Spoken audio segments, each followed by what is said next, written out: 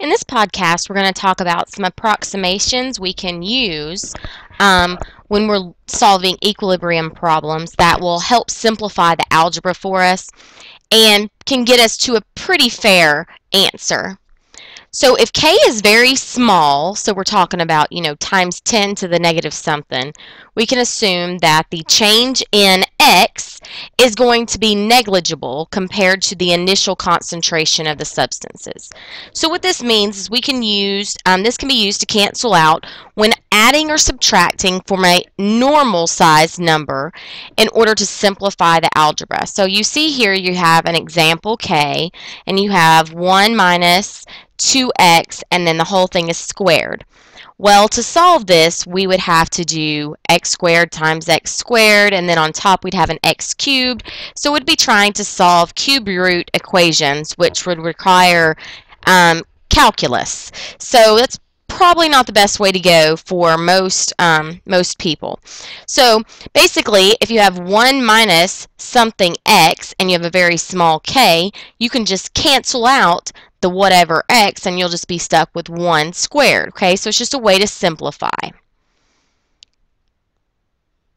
Alright, so here's the very last equilibrium example I'm going to give you. So you see k is 1.6 times 10 to the negative fifth, so very small. And we are given 3 different equilibrium situations and asked to determine the concentrations of all species once we get to equilibrium. So we're going to start with the very first one. So we have 2 moles of NaCl in a 2-liter flask. So 2 moles and 2 liters would just give us 1 molar, or 1 molarity. Okay, so just going to be 1 for that, okay, and then our NO and our Cl2 are starting at 0. So we're going to have to make some of these. So we know this is going to be plus 2x, this is going to be plus x, and this is going to be minus 2x. So that gives us, at equilibrium, 1 minus 2x, 2x, and x, okay? Alright, so now we need to plug that into our equilibrium equation that we have. Okay, so we have Cl2 and NO in our products, and NO had a 2 in front, so we raise it to the second. And then we had NOCl in the reactants, and there was a 2 in front of it, so it's raised to the second. So now we're going to plug in these values. Okay, so for Cl we had x, and for NO, we had 2x, and then that was squared. Okay, so we're already looking at a cube root on the top. And then for the NOCl, we had 1 minus 2x. Okay, so we're looking at a very difficult problem to solve. So we can, because k is so small, we can approximate that we can just cancel this out, and we'd be left with 2. Well, actually, that's wrong. All right, 2 squared would be 4x cubed. Yep, I can do math, I swear.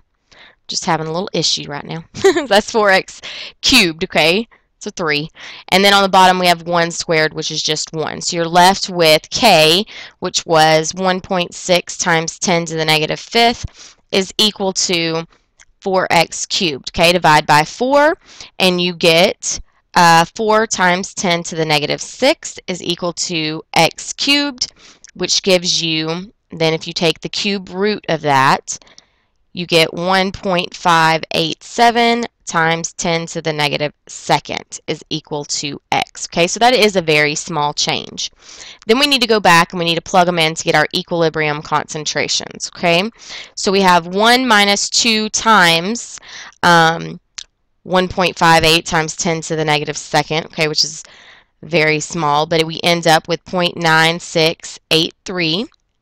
All right, then we have 2 times 1.587 times 10 to the negative second, and we get 0.03174, and then this one is just x itself, which is 0.01587. Okay, so there are our equilibrium concentrations.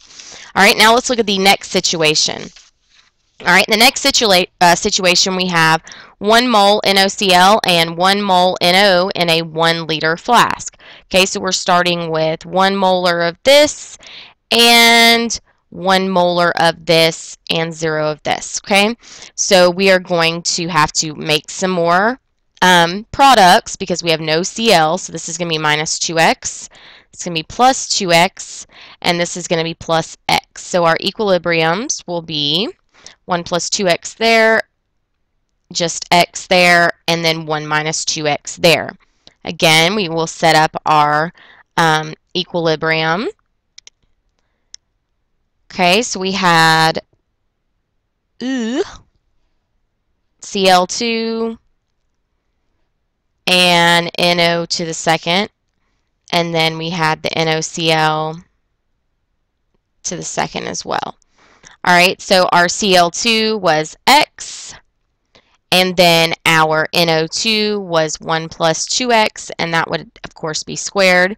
So we're again looking at a cube root on top, and then 1 minus 2x squared down there. Okay, again, because k is small, we can approximate, so we can just cancel those out. That would give us x on top and 1 on the bottom. So this one happens to simplify down real easy, and we're just equal to x, which is 1.6 times 10 to the negative fifth.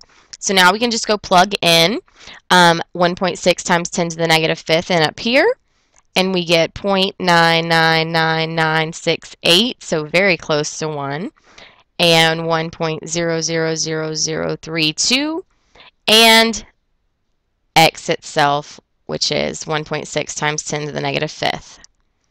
Okay, and the last one we have is 2 moles of NO, this should be NoCl, sorry, and 1 mole of Cl2 in the flask. Okay, so we have 2 moles, so 2 molarity because we're in a 1 liter flask, and then 1 molar of this.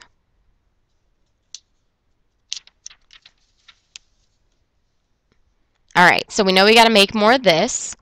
So this will be minus 2x. This would be started at 0 plus 2x. And then this would be plus x. Okay, so we have 2 minus 2x, 2x, and 1 plus x. Okay, all right, so now what we can do is set up our equation. So we got Cl2, we got NO to the second, and we got NoCl to the second. And that's all equal to our k. So we have 1 plus x, and then we have 2x squared, and then on the bottom we have 2 minus 2x squared. Okay, all right, so we can cancel our 2x and our x there because k is so small.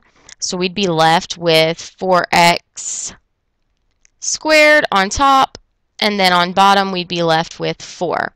So that just reduces us down to x squared is equal to k, and k is 1.6 times 10 to the negative fifth. So that means our x is 0.004, or 4 times 10 to the negative third. All right, so then we go plug in our 0.004 up here, and we get 1.992, 0.008, and 1.004. Okay?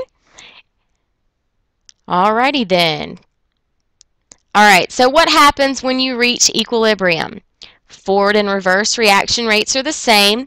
Q and K are the same thing. The reactant and product molecules are both present, and the concentration of all the species remains constant over time.